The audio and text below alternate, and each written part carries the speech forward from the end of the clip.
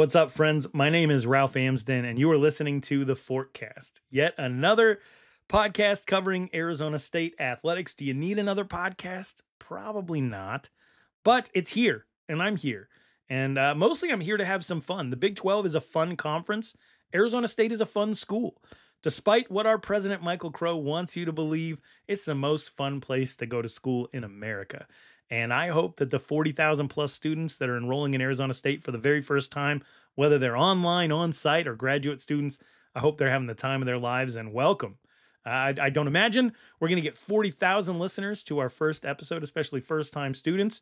But I just want to let you know that you're welcome around here. Do you need this podcast? Again, I already asked that, but I know you don't. There's so many awesome options out there. Speak of the Devils, my absolute favorite. They've had me on like 50 plus times. Brad Denny, Joe Healy, they do such an incredible job. My friends over at PHNX that, I've co-hosted that show over a dozen times, really, really enjoy what they bring to the table. As far as ASU content goes, there's so many good Arizona State-based content creators out there.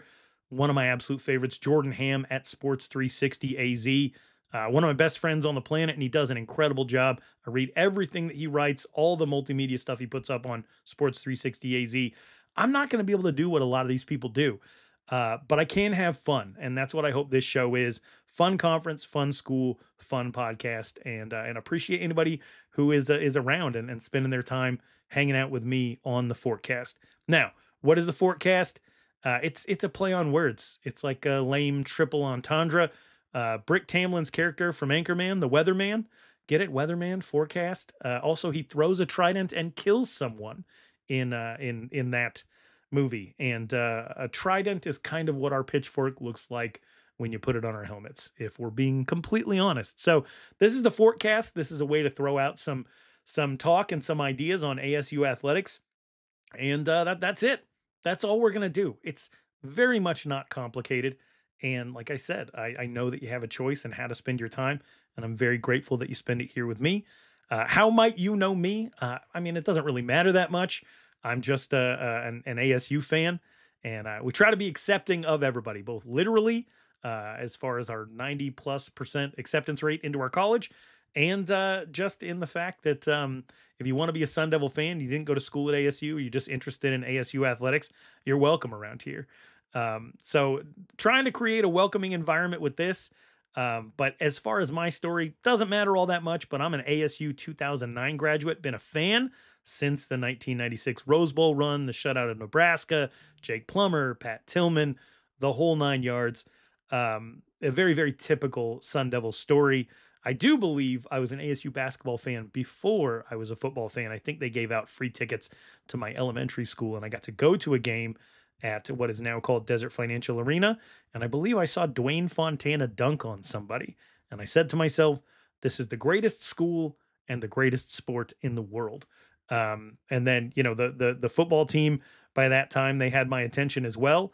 Had the opportunity to go to Arizona State, not right out of school, but by the time I was about 25 years old, 26 years old, I enrolled in the Cronkite School of Journalism. My goal was to be the next Al McCoy. I just wanted to do play-by-play. And then somebody told me that my voice sounds like Seth Rogen ate Ray Romano. And I realized that while there are people out there who have unique voices in play-by-play, shout out to Petros Papadakis, I'm probably not going to be one of them. So I switched my major over to creative writing and English literature. And it was a little bit of a bummer, but being 25, 26 years old, already having a couple of kids, I wasn't going to be able to do a lot of the free internships that these incredibly driven Cronkite kids do when they get out to school there. That's a big part of being able to get into the industry, is working for free. I didn't have the ability to do that. So what I ended up doing was getting an English degree and then just trying to scrounge up work here and there to see if I could ultimately make an impact in the sports media landscape.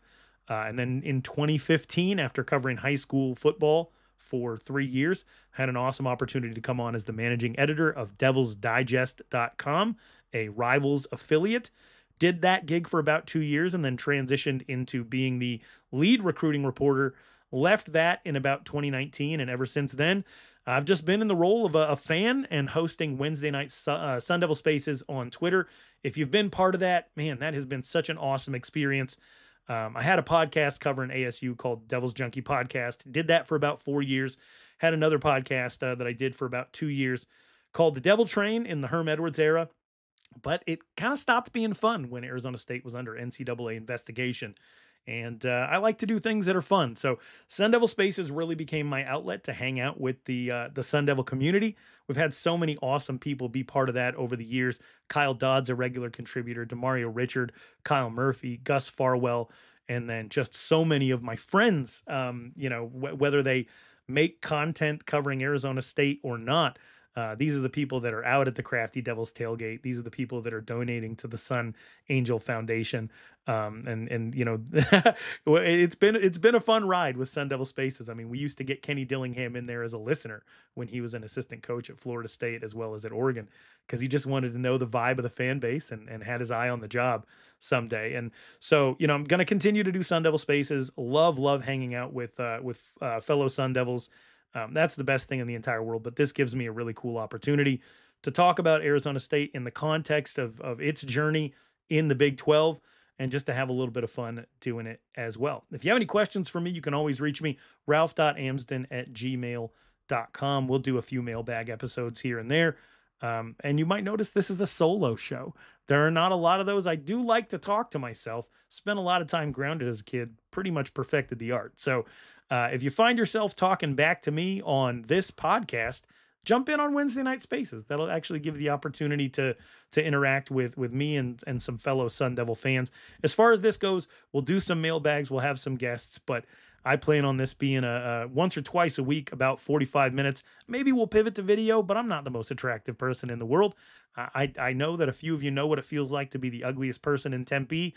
A lot of good looking people out there, and I wasn't necessarily one of them. So if we keep this an audio only medium, I'm fine with it. But my guess is we'll do some video interviews as well. I'm going to try to get as many current athletes, current administrators, current coaches, as well as the important ones to me, the people who have actually had the Sun Devil experience, the alumni, the fellow fans, the former athletes, former coaches, to bring them in as guests as well is a big goal.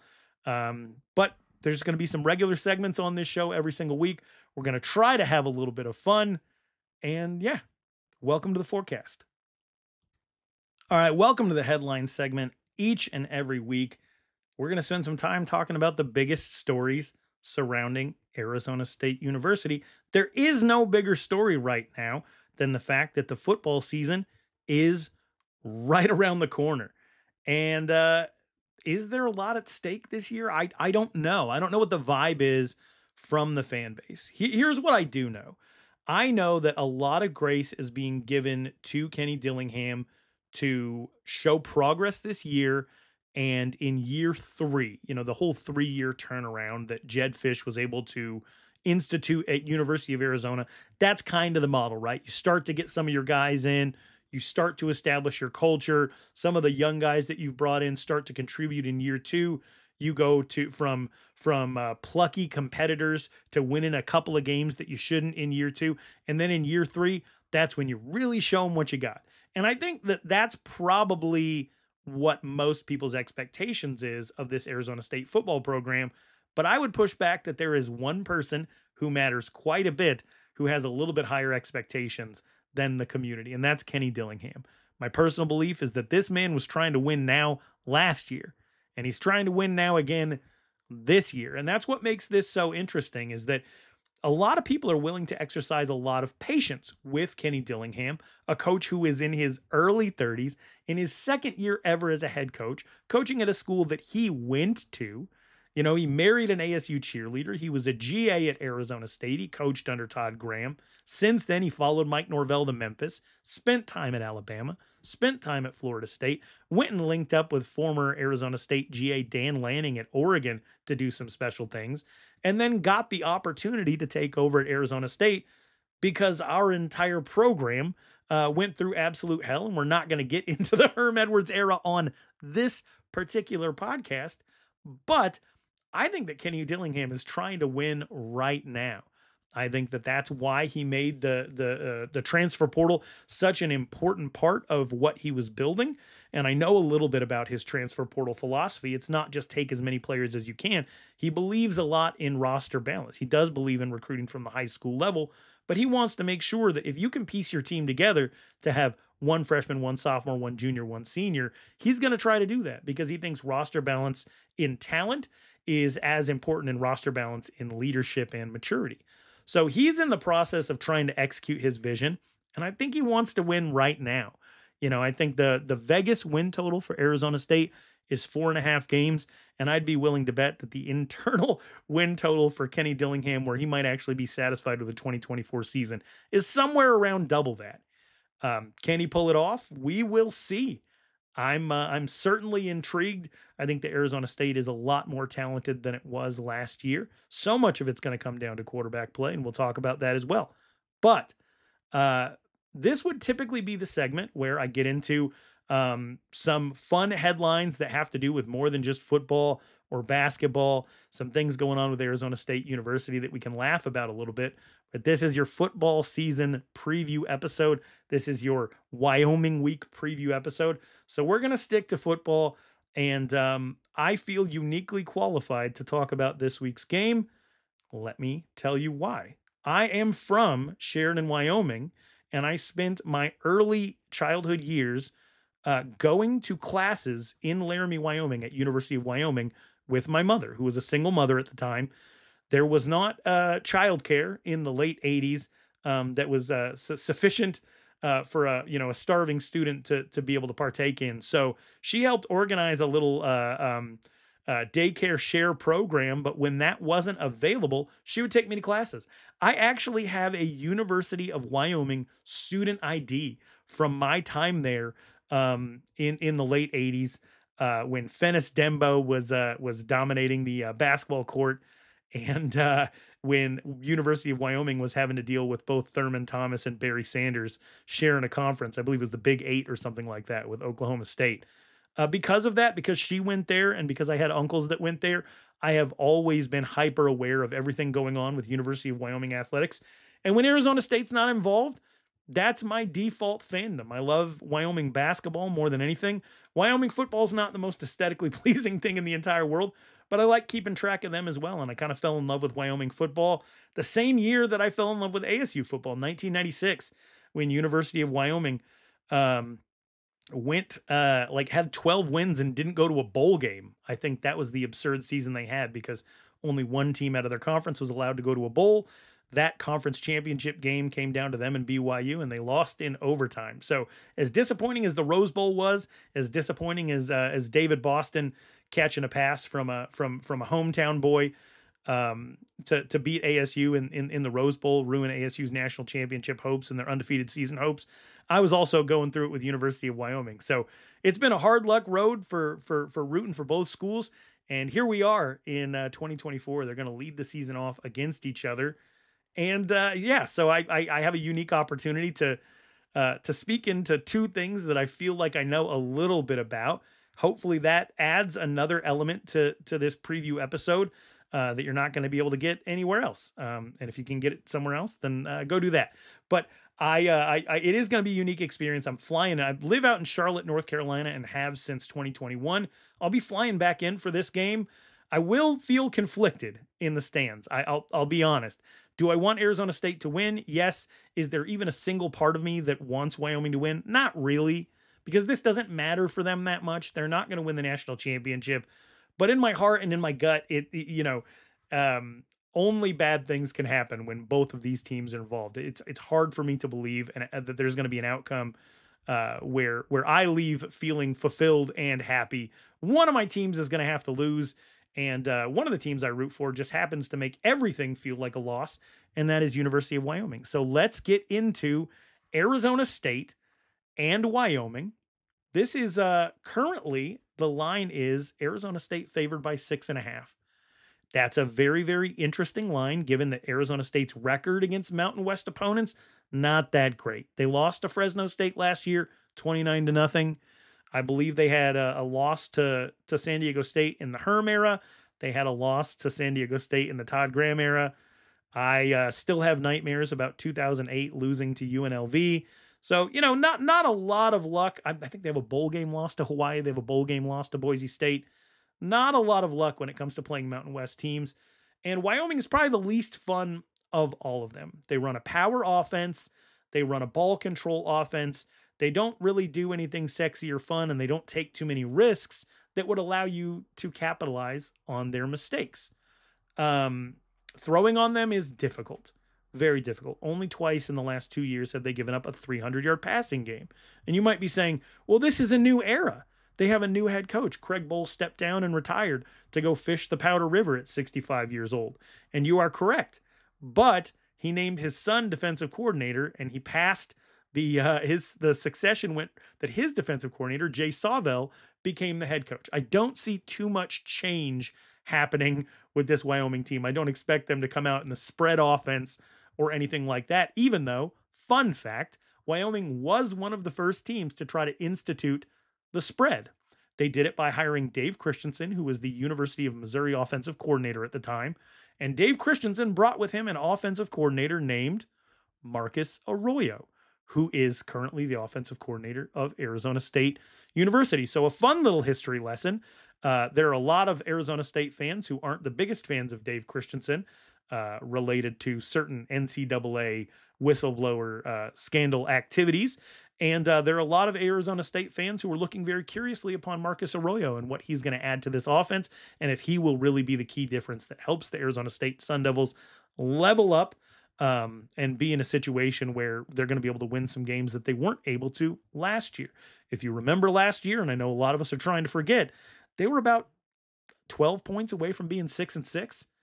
And about 20 points away from being 7-5. And so if Marcus Arroyo can make that difference in close games, you're going to see a massive, massive leap in overall success for the Arizona State Sun Devils. But I've known of Marcus Arroyo for a long time. That's what I'm trying to say. He was the offensive coordinator there, one of my favorite quarterback in Wyoming history prior to Josh Allen. Austin Carter-Samuels was there, and Austin Carter-Samuels did transfer out after playing in that offense. He ended up going to Vanderbilt, and that crushed me at the time. But before he left, they had a couple of they had a competitive run. They had a competitive run, and it was a lot of fun.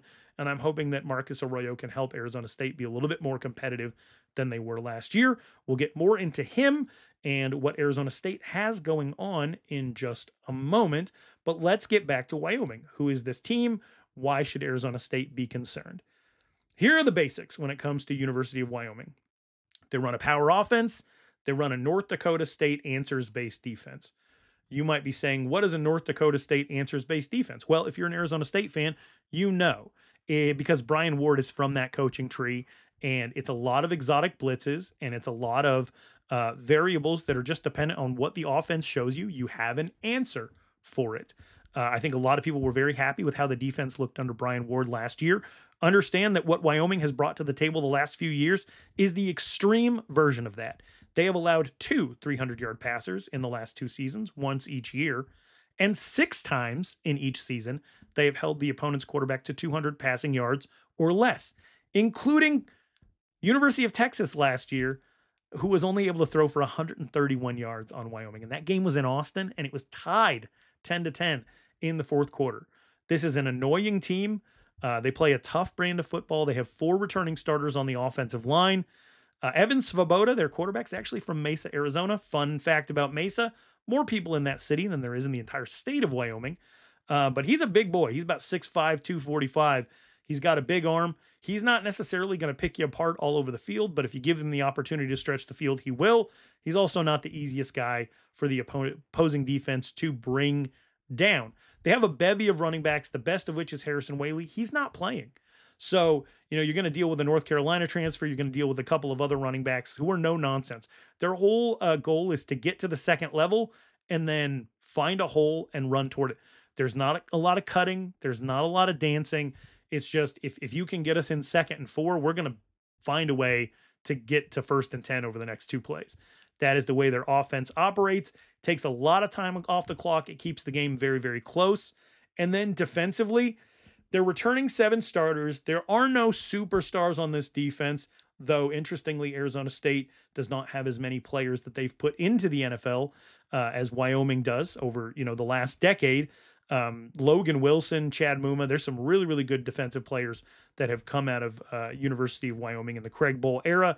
And, they got a weight room too. They develop some of these guys and they develop them well. This defense is going to have a lot of experience. It doesn't have a lot of stars. So if Arizona State has any opportunity here, it's going to be to get the ball in the hands of some of their playmakers, your Jake Smiths, your Jordan Tysons, let them outrun some defenders. And then hopefully that creates an opportunity for you to put points on the board, because Wyoming's not going to match you touchdown for touchdown, especially if you get up to 25, 28 points. So who do you have to worry about on this defense? Really, it comes down to one player for me. Defensive tackle Jordan Bertagnoli. He had 60 solo tackles last year as a D tackle. Think about how insane that is. He had 60 tackles as a defensive tackle. He can shed blocks. He doesn't look like much. He's not somebody who you look at and you're like, oh, what an athlete. But he's a dad. He's got that dad strength. And he's a problem. He's a problem. And it's going to be fun to see Arizona State's offensive line, especially Lee Fautino, the center, go up against Jordan Bertagnoli. I know that ASU is missing Sean Nas. Injury reports came out. It's going to be tough to get some room on the line of scrimmage, to get a push, but you got to try. And I believe Arizona State's offense is very, very dedicated to the run. And I think we're going to see a lot of attempts, but it might be tough to establish some space early on. Now, I do have faith in Arizona State's offensive line. If you just take the top three running backs from last year, Kyson Brown, Cam Scadaboo, DeCarlos Brooks, they had 235 combined carries at about 4.89 yards a carry. That's actually very, very good for as much as people are not confident going into 2024 with Arizona State's offensive line play. The one thing that they did well last year, and they have more experience than they did last year, they're certainly older, they actually did get a decent push in the run game, especially considering there weren't a lot of people respecting the pass. So if you do have the ability to make people respect the pass, maybe you'll be able to spring some big runs. But that can be tough when it comes to Wyoming's defense. The other thing that I really feel like you need to worry about with this Wyoming team, John Hoyland. Who is John Hoyland? That sounds like a kicker's name, doesn't it? Well, it's because it's a kicker. He is their kicker. He's in his 5th season. And 2 years ago, he was a Lou Groza finalist. He hit 22 out of 25. Last year, not so great, 13 out of 20. But the whole thing with him, and I know that they kick at elevation 7,200 feet or whatever, but he has 50-yard range no matter what field he's on. And if they're doing that thing where they get 12 plays for 50 yards on offense, just handing the ball off out of I formation every single time, he's going to score some points for them. And you're going to have to be able to answer that with touchdowns, or you're going to be playing with fire a little bit. So when it comes down to what you should watch for from this Wyoming team, not a lot of mistakes, great physicality, incredible eye discipline from the defense. They do not match Arizona State's level of talent. And anytime they would get somebody that would be worthy of being an Arizona State level of talent, either Arizona State or USC goes and gets them. Solomon Byrd, USC took him. Xavier Valade, ASU took him. Anytime that you get good out at Wyoming, it's a farm system league now with this NIL stuff. So, there's not going to be a lot of athletes that you look at when it comes to this Wyoming Cowboys team and you're just intimidated by the look of them. However, like I said, they got a weight room too. They work hard too. They're Division I athletes too, and they take this very seriously. They're going to come into this game fresh, and that could be dangerous for Arizona State. What are the keys to victory for ASU? Well, I brought it up before, Marcus Arroyo. It really is how this offense is called, how you limit mistakes, and how you create opportunities for explosive plays. This is not a defense that gives up a lot of big plays. They're very, very disciplined. I think, however, Arizona State does have the ability to do some screens, to do some bubbles, to do some slants, and make them try to tackle over and over and over again. Where I worry is this is not a matchup that is new to Marcus Arroyo. Marcus Arroyo is the former head coach of UNLV. in his first ever game at UNLV, he went up against this Wyoming team in Las Vegas. Now, obviously different rosters. That was 4 years ago, but it was a Marcus Arroyo called offense against a Jay Sawvell called defense. Jay Sawvell is now the head coach of University of Wyoming. That game was 38-7 Wyoming going into the fourth quarter. And even being down 3-4 scores, UNLV spent most of the time trying to establish the run. I think they had a 60-40 split in run versus pass. Now, does that mean that's what Arizona State's game plan is going to be against Wyoming? Is it actually better that Marcus Arroyo had the experience that he had and he can adjust from that? Or these two completely different teams and it's going to be two completely different game plans? All of that is possible. I just know that I watched this play caller, this head coach go up against that defensive coordinator before, and I'm aware of the result. Now, Arizona State has much better players than UNLV. That is an absolute fact. And if it comes down to the Jimmies and Joes, you got to hope that Arizona State's talent wins out. But there is some cause for concern there. And with Marcus Arroyo comes Arizona State's new starting quarterback, Sam Leavitt. Now, I wrote an article for Sports 360 AZ that kind of summed up some of the opinions I've given for the last 6 months when it comes to Sam Leavitt. And, there was definitely a mixed reaction to this article, which I expected. Nobody wants someone to come in before the season starts and say, here are all the questions I have, and here are my concerns. What you want going into a season is unbridled optimism. The problem is I feel like I've used up a lot of my unbridled optimism over the last few years heading into different Arizona State seasons. So the column that I wrote at Sports 360 was my Monday Musings columns. It was simply put thoughts and questions on Sam Leavitt as Arizona State starter, because I've got some thoughts and I've got some questions. Do I think that Sam Leavitt deserves the job? I'm not the head coach, and the head coach thinks so. That's the end of that. I don't get to have an opinion that matters. I get to have an opinion. I don't get to have one that matters. I understand the need for Arizona State to find a quarterback that could be a multi-year starter that can lead this team and lead to better recruiting in the future. The one thing that Kenny Dillingham is striving to become is a quarterback guy. In college football, there are a few of them, and they get to handpick who they want out of every transfer portal and out of every single high school recruiting class. Who are these quarterback guys? They are Lincoln Riley. They are Lane Kiffin, right? There are guys out there who just, and it has nothing to do with NIL. It has to do with, can you prepare me to be a number one pick, or, can you prepare me for eventual NFL success? There are guys out there who have a reputation with quarterbacks, and that's where the quarterbacks are going to want to go year in and year out.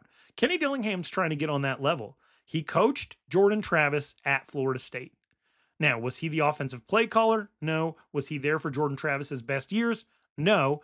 But did he help Jordan Travis develop the mindset that allowed him to seize the opportunity and have 2 good years at Florida State after Kenny Dillingham left? Yes. Are they still very close to this day? Yes.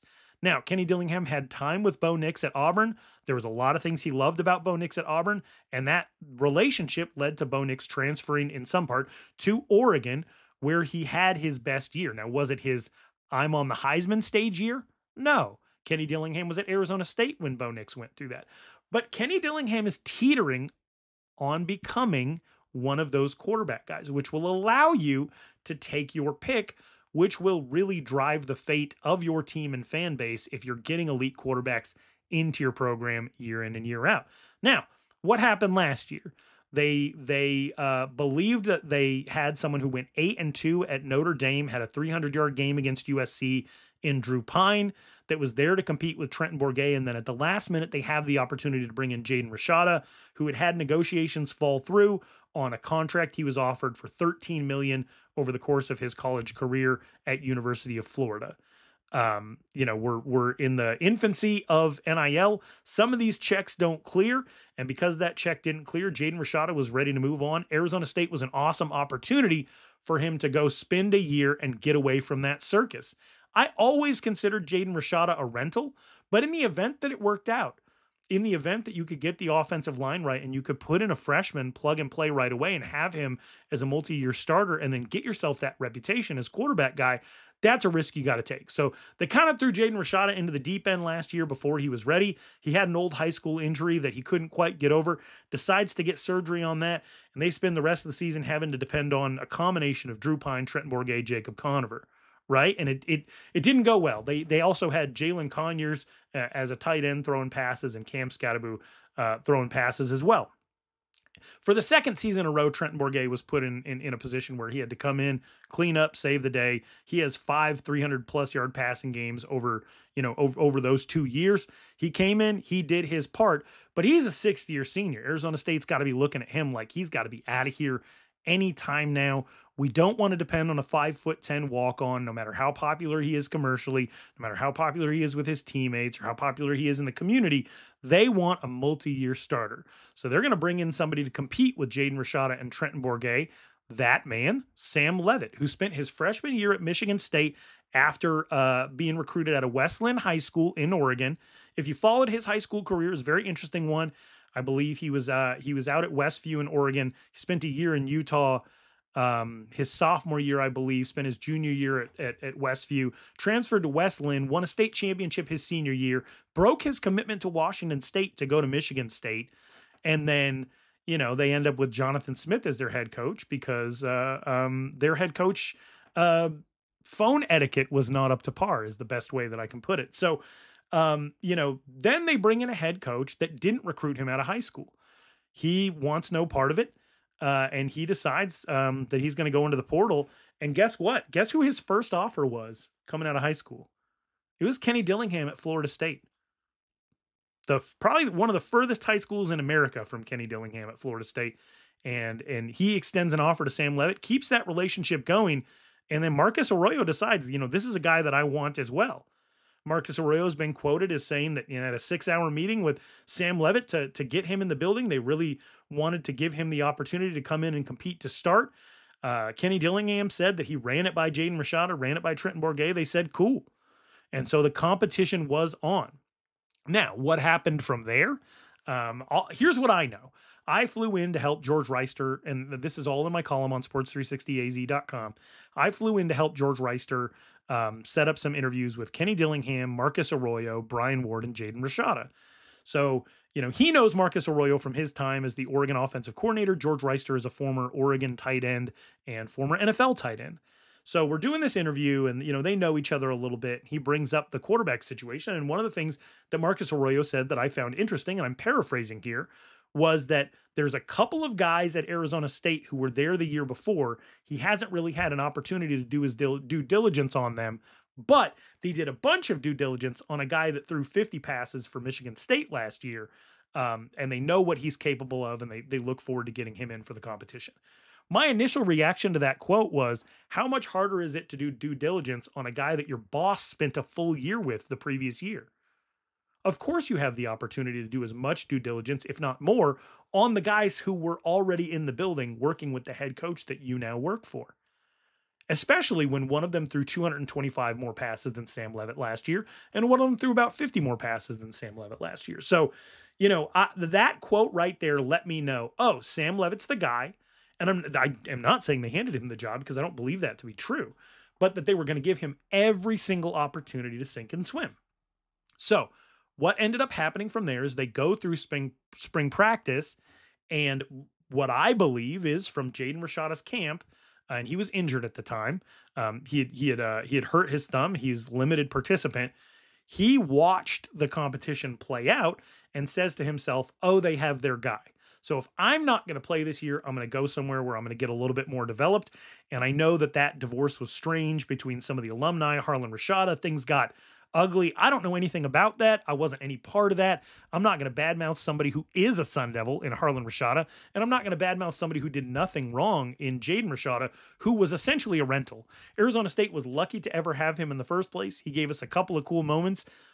Everything I know about him, he was an upstanding, cool kid who treated everybody in the building really, really well. And for the people that said that he left to secure the bag, he had big money offers, and he didn't take them. He didn't take the biggest offers and the clearest path to playing time. He went to Georgia, where he believes if he's going to have to sit out this year, he will be developed, because he believed that Marcus Arroyo, Kenny Dillingham, and the Arizona State program had zeroed in on Sam Leavitt, which was after the interview that I witnessed between George Reister and Marcus Arroyo. That's what I believed to be true as well. Now, I've had some people tell me, well, you're a Trenton Bourguet fan. Yes, I am. I covered him in high school, covered him at Arizona State University. I think he's awesome as a Sun Devil. I think he's been awesome in the community. I think he's been awesome for the development of the other players. I think he's a unique, cool kid with a bright future. I love that whole family. That is true. I don't care who plays. I just want to win. That's it. I want the best quarterback to play, period. So this isn't about wanting Trenton Bourguet to play. And also, I have to acknowledge, I am not in the building. I don't get to make any of these decisions. And if I'm going to come out and question the head coach every single time he does something, how am I adding to the experience? If I'm going to be a voice out here, I'm just going to be a sourpuss and tell him everything he's doing is wrong before he's ever had the opportunity to establish the culture that he wants as a program? No. But I do talk about Arizona State. It's part of what I do. And so I'm going to be myself. I'm going to be honest. I do have questions about whether Sam Leavitt is the answer for ASU. And not a lot of it is based on Sam Leavitt. A lot of it is based on the recent history of Arizona State and how they've pursued things at the quarterback position. And I hope that people can understand it's not a slight against Sam Leavitt, has nothing to do with Sam Leavitt. What it has to do with is I've watched the way Arizona State has operated the last few years at quarterback, and I'm wondering, is there an opportunity to avoid some of the mistakes that have been made? So here's why, and I'll get into this a little bit more. And I wrote in the column, it's battered fan syndrome, basically. I was optimistic following Jaden Daniels' freshman season when the ASU started the 2020 season, even though it was COVID, being up 13 points with less than 3 minutes remaining at USC. I was very optimistic until everything fell apart then. I was super optimistic heading into 2021 when ASU had the top 2022 recruiting class in the Pac-12. Jaden Daniels was getting Heisman buzz. The team had like 11 future NFL players just on offense on the roster. And then the entire thing collapsed due to infighting over NCAA violations and whistleblowers. And Jaden Daniels put together a 10 touchdown, 10 interception season with 4 games where he didn't even throw a touchdown pass. And then I got excited heading into 2022 because Emory Jones and Paul Tyson, 2 former 4-star recruits, were coming in to replace Jaden Daniels. But when they couldn't live up to expectations, I got optimistic and I got excited that they were bringing in Drew Pine and Jaden Rashada to replace Emory Jones and Paul Tyson. And in both of those years, it ended up, Trenton Bourguet in cleanup duty. And so I'm in a situation where I'm like, okay, what if you just put the best team possible out there and you threw the guy out that has had the most 500-yard passing games for ASU over the last 4 years? Do I understand what everybody says about Trenton Bourguet? Have we seen his ceiling? Yeah, we've seen his ceiling. Is he someone who's going to throw the ball 60 yards downfield? No. Is he somebody at 5'10", 5'11", 180 that's going to be able to take a hit from a 6'40", 265 pound defensive back? Or not a defensive back, that would be insane. But a blitzing linebacker, not necessarily, right? Like we've seen these things, but we do know that he works quick. We do know that he can move the football. So I find myself reverting back into like, okay, he's still here. He's a senior leader. It's a safe option, but I'm not the coach. I'm not the coach. And I do understand wanting somebody who has the most upside, who has the most physical gifts, who has the most mobility, and who you have not seen their upside. You haven't seen it. And so I fully support putting Sam Leavitt out there to find out what you have in him. Because we also have Jeff Sims now, and you know what you have in him. His first ever game, he beat Kenny Dillingham in Florida State with a 300-yard game for Georgia Tech. But since then, he has had what can be described as extreme turnoveritis. And it caused him to lose the job at Georgia Tech, caused him to lose a job at Nebraska. And so, but he's here in a situation where he has a lot of physical tools and gifts. I wish the absolute best for him if he needs to come in special package duty or to replace Sam Levitt outright. God forbid something happen. But as I often point out, ASU has started multiple quarterbacks so many seasons in a row. Even Jaden Daniels' freshman year, Joey Yellen had to come in through 4 touchdowns against USC. So it's been a long time since Arizona State has gone a full season with one person taking the snaps. More than one person's going to need to be ready. I know Trenton Bourguet is going to be ready. The fans know that too. They also, there's a lot of people who don't want to see him out there because they associate his tenure with losing football. Even though there have been some wins mixed in, they associate his tenure with something that they want to move on from. I understand those fans completely. They deserve to have a voice just as much as I do. But that brings us down to they're handing the keys to Sam Levitt. They handed the keys to Jaden Rashada last year, handed the keys to Emory Jones the year before that. And I'm hoping that it works out for Sam Levitt, but we don't know. So we're going to have to see, which is why I do support putting him out there, because we don't know until we know. But some of the questions that I have involve just basic questions that I wish I had asked in previous seasons and not just blindly jumped in with optimism. That doesn't mean that I'm rooting for him to fail. It just means these are the things that I would like to see addressed with him as the leader of Arizona State. I think that he's certainly more than capable to get it done, but there are some things potentially working against him. One of which is his self-proclaimed demeanor. This isn't me spreading gossip or dumping on the kid. This is something that he described himself to Brad Denny. He said his leadership style is harsh. Kenny Dillingham also came out and said Sam Levitt has a tendency to yell at people, right? So because Sam Levitt has a tendency to yell at people, I look at this offense, and I'm not counting the quarterbacks here, but there's like 10 to 12 guys that were either in college football or committed to college football when Sam Levitt was still in middle school. There's a giant group of 22, 23-year-olds. 3 of them are on the offensive line. 2 of them are playing receiver. One of them is at running back, and Cam Scatterbo is not exactly a spring chicken either. You have a lot of maturity on this offense. Are they going to be able to handle a 19-year-old with, 50 career pass attempts getting on them for not doing the things that they're supposed to? Can they handle that? Can they humble themselves? I say if you're winning, yes. You absolutely can. Now, maybe that doesn't end up being his leadership style in a live game setting, but I only know what I know at this point. Are they going to follow Sam Levitt into battle? Are they going to buy all in? That is my hope. That is my hope. And you don't need to be a nice guy to be Arizona State's quarterback. We know this. Arizona State has had all kinds of different leadership styles as their signal caller. They have Brady White, nicest guy in the entire world, lead them out of the tunnel once. And he's on the staff as an analyst now. They had Manny Wilkins, who was a different player every single week. He was the plucky young guy that helped recruit his class. And then after some games, he was super moody.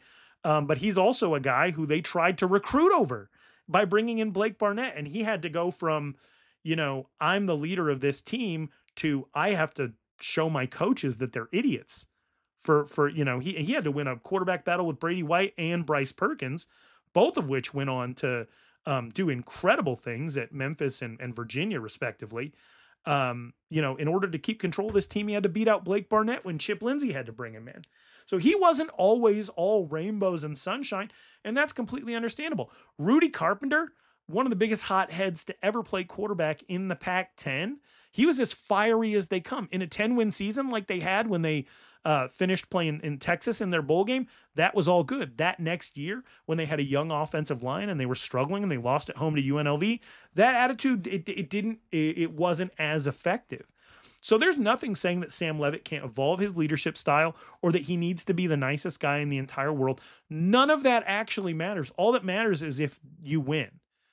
But one of the questions that I was asking is if they're not out there winning right away, especially when their first game is against Wyoming, it's going to be ugly. Again, they've allowed 2 300-yard passing games in the last 2 years combined. And we saw Marcus Arroyo. All right, if you might not have seen it, I saw it. Marcus Arroyo went head-to-head with this defense once. It was ugly.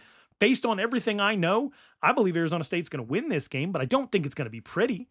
And if it's not pretty and Sam Levitt's out there yelling at people to try to get them on the same page as him, because you know he wants to win. That's the one thing that's very evident about Sam Levitt. You know he wants to win. If he's out there trying to get everybody on his page, are they going to follow him? That's just a question. The answer could be yes. I don't feel like I'm the villain for asking it, but I had quite a few people DMing me yesterday after they read this article asking what my problem with him is. I don't have a problem with him. I just want to know, does this team have the humility to follow the young pup into battle if his affect is going to be, fiery, to put it nicely.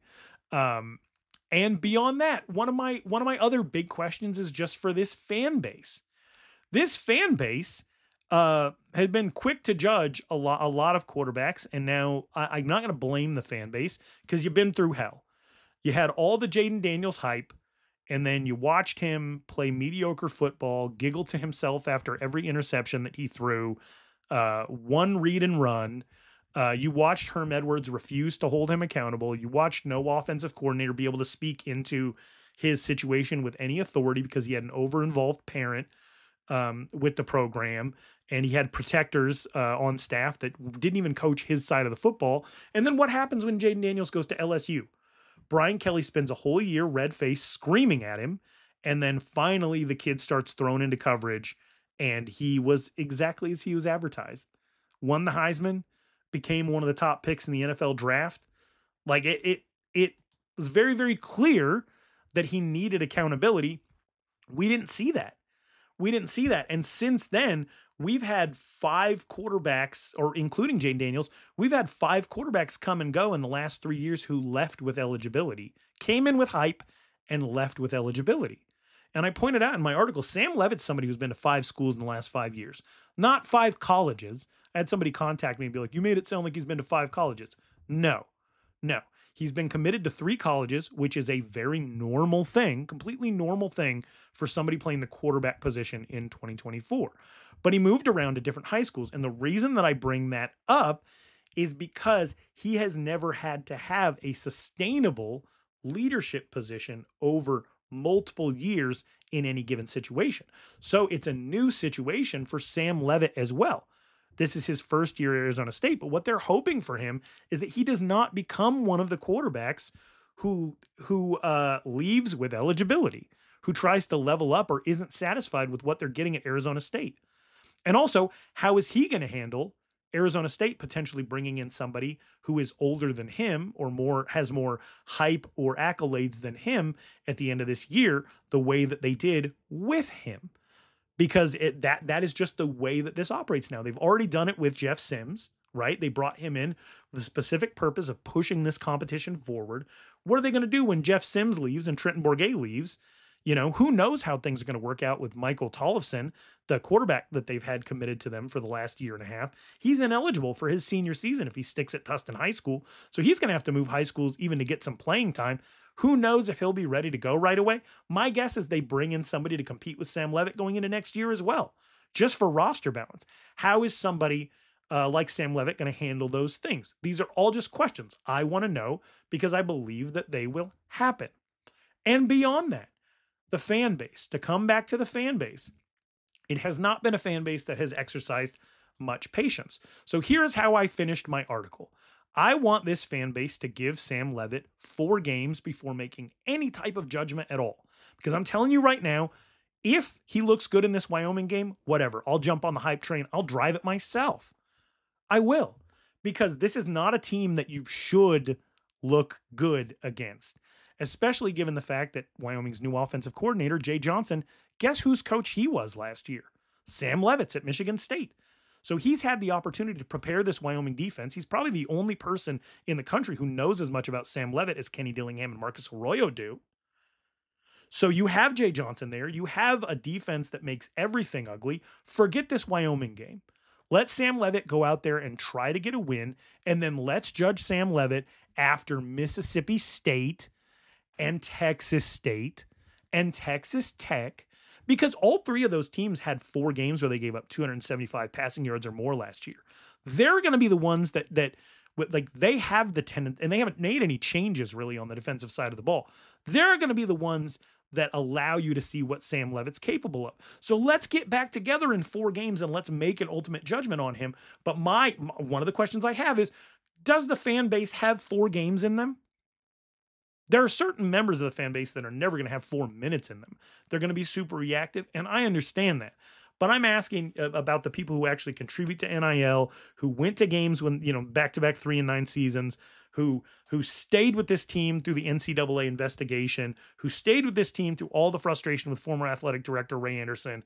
Can you just give the kid 4 games before you even think to yourself, what else do we want to do here? And would I be advocating for 4 games for Sam Leavitt if my whole angle here was to get somebody else to start? I don't think so. So anyway, all of that is in an article that I wrote on sports360az.com. Please help support them as they cover Arizona State this year. Again, Jordan Ham does the most incredible job, and I'm going to be plugging his work all year long on this podcast, as well as on the Wednesday night spaces. But that is my preview of the upcoming Wyoming week, as well as a giant rant on the state of the program and the quarterbacks moving forward. But it is Wyoming week. I do not expect it to be pretty. I just expect Arizona State to come out with a win, no matter what it takes. So we're going to try and do this segment every single week. This is a new segment right here on the Fortcast. Hopefully you're having a good time. But this is our Todd of the Week segment. What do I mean by Todd of the Week? I'm talking about Todd Graham. Now, whatever you think of him as a man or a coach, completely irrelevant to this segment. This is about the fact that Todd Graham spent so much of his time at ASU fundraising and ultimately donating $1 million of his own money to help modernize the program, bring it into the present, get the stadium upgrades paid for. This is about honoring somebody this week who went out of their way to do something to help Arizona State University grow. Sometimes this is going to have to do with NIL. Sometimes it's going to be an act of kindness. It's going to vary from week to week, but this week, and this is not a sponsored segment, by the way, I want to name Tim Hovick this episode's Todd of the Week. You can read about this on sports360az.com, by the way. Tim Hovick, the owner of Santan Ford, he donated 10 brand new Mustang Mach-E's, probably on lease, to Arizona State's athletic programs. So the ASU NIL Collective, Sun Angel, all of those funds are being used in various ways to help grow and maintain Arizona State's ability to acquire and retain its talent, because that is what college sports are about now. This is going to be massively, massively helpful, and it's going to spur other people to donate some of their time and resources as well. I think this is so cool. As early as 5 years ago, I had conversations with players on the team when I asked them, what is one thing that you feel like you need? Vehicle use was one of the top things. Like, once they got food taken care of, once the fact that it wasn't a violation for a snack bar to be open to these players, the next thing really became transportation. Can we live off campus? Can we get ourselves to and from practice? Having access to 10 brand new Mustang Mach-E's is going to help Arizona State compete with some of these programs like Utah, where, everybody got on a car lease. And I know that Arizona State has had individual players that have been able to partake in car leases. I know that some of them went well. Some of them, former quarterback, I think they had to go and get the car from him after he left town. But there are these are college kids. They are brand new to some of this. But the fact that they're going to have just more than one, the fact that they're going to have these resources available to them, it's just going to be one more thing to help Arizona State's all right. And our last grow. segment today. Congratulations to thank you to Santan everybody Ford who Tim Hovick. listened to this podcast. Not a sponsored segment. Thank you you to Philip are at Ten12 Todd Podcast Network for bringing me out of retirement, getting me back into the ASU podcasting game. But we're going to end every single week with some sign suggestions. Now, I'm not doing sign stealing. I'm not Connor Stallions, but some sign suggestions. I'm going to be flying in from Charlotte to go to this home opener. I'm going to be in the crowd feeling a little conflicted. I'm sure I'll have a little tummy issues no matter what happens. Don't love to see Wyoming lose. Don't love to see Arizona State lose, but it needs to happen, right? Wyoming's not winning any national championships. I need Arizona State to compete for the Big 12. They were picked to finish last, which is ridiculous. Sam Levitt was picked by Pro Football Focus, which is, I don't think, ever been right about anything when it comes to quarterbacks, as the second worst quarterback heading into this Big 12 season. I need people and pundits to be proven wrong.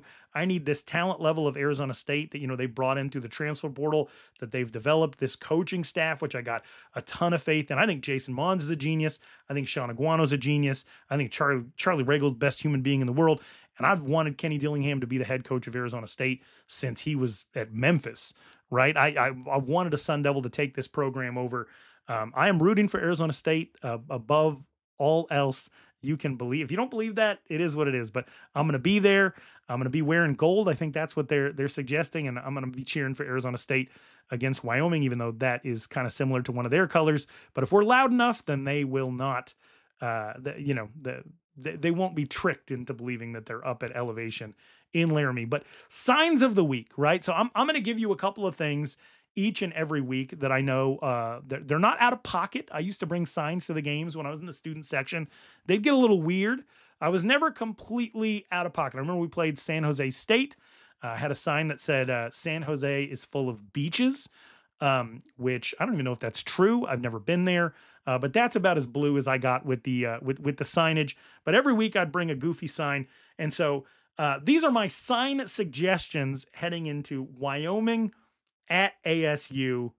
I hope you enjoy. Number 5, if you really, really want to get on a University of Wyoming fans' nerves, all you need to do is hold up a sign that says Fort Collins is better.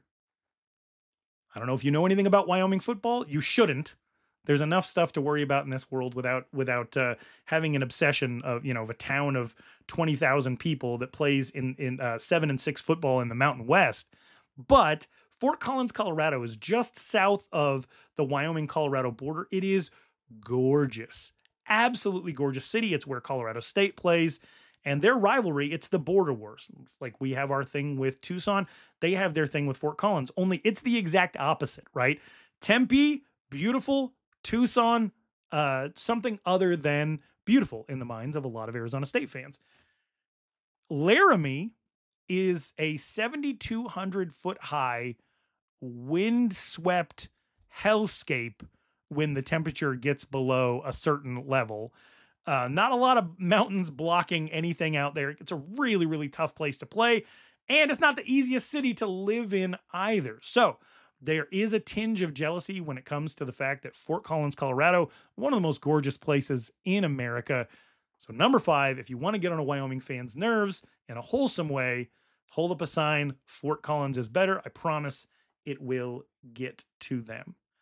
Number 4, elevation, and then a little greater sign, elevation, right? One of the things that Wyoming fans are super proud of is the fact that they'll get you up to 7,200 feet and suffocate you, right? And if anybody knows about this, is former Arizona State safety Jordan Clark, who spent from 2020 to 2023 in the program. His dad went to play in Denver that year, got, elevation sickness, and it almost killed him, almost cost him his NFL career, right? People go out to play at University of Wyoming.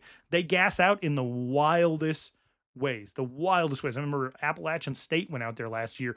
They were up 19-8 in the fourth quarter, setting up for a field goal with like 8 minutes left, and lost. They just gassed out. The elevation makes you crazy. And so I think that'd be a fun sign to see from an ASU fan.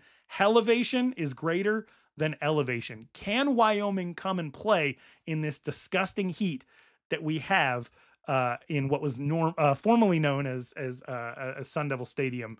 I guess I can call it Mountain America. If they want to pay me to call it Mountain America, I would enjoy that as well. So number 4, elevation is better than elevation. Sign number 3, and not to get political, I don't think this is political. Correct me if I'm wrong and you do believe it to be political. Anytime you see Evan Svoboda throw an incomplete pass, which will happen, it's not an efficiency-based offense, or anytime John Hoyland misses a field goal, which is even more rare, but it happens. If you hold up a sign that says Dick Cheney had better aim than that, that'll give them a little giggle, and it will insult Wyoming's most famous resident. former Vice President Dick Cheney. Again, not a political thing, but he did shoot a man in the face one time, and sometimes it's fun to remind people that did happen. All right, my number 2 sign suggestion, and I don't know if you want to actually do this because it might not necessarily bring the best karma upon our program.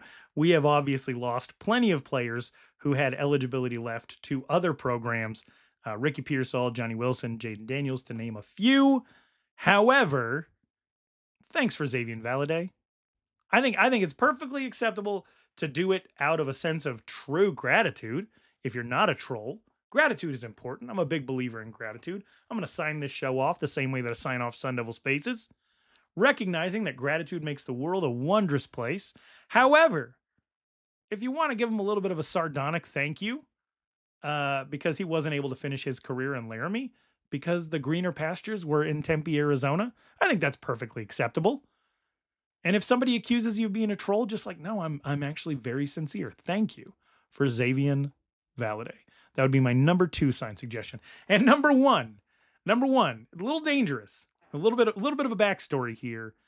Wyoming claims a country singer, and if there's any country, like true country fans, not pop country, but the true country fans who just they love the authentic guys out there that have been wearing the same jeans and cowboy hat for the last 40 years.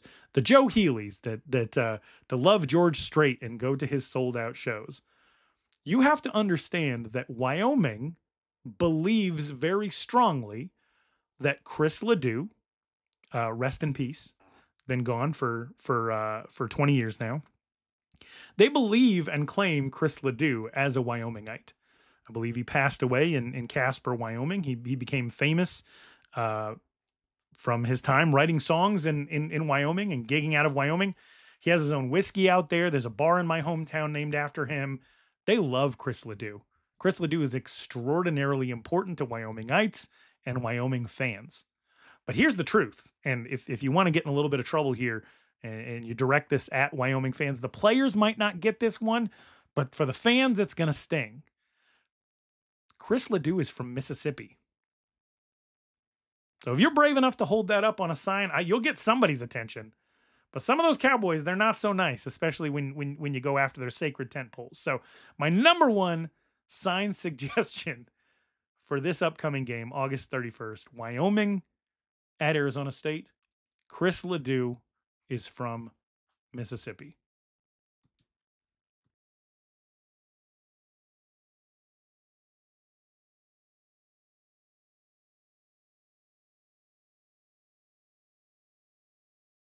All right, we did it. This has been the inaugural episode of the Forecast. Hopefully you enjoyed it. And if you like listening to me talk, you're going to love you talking to me instead of me talking. Come and hang out on Wednesday night on Twitter or X or whatever we're calling it now. Join Sun Devil Spaces. Hang out with the community. 8 p.m. Arizona time every single Wednesday. Would love to chat with you in there and get you plugged in with the Sun Devil community and just have some fun. If you want to see more of my work, I write for sports360az.com. My high school coverage is on arizonavarsity.com, and I cover college football in general alongside George Reister at the Unafraid Show. Our podcast is called The College Football Apostles. I really, really appreciate anybody who took the time to listen to this, and shout out to all my media friends who are going to be working this weekend. I'm watching the game from the stands for the first time in like 11 years instead of being there in a media capacity. And I am so excited to just be out there, have a beverage, cheer on the Sun Devils, and watch my other favorite team lose a game. And I'm really looking forward to seeing people from Spaces in person out there at Mountain America Stadium, Frank Cush Field. It's going to be so much fun. So we'll end this show the same way that we end Sun Devil Spaces every single week. If you live with a heart of gratitude, the world is a wondrous place. Forks up. Catch you next week.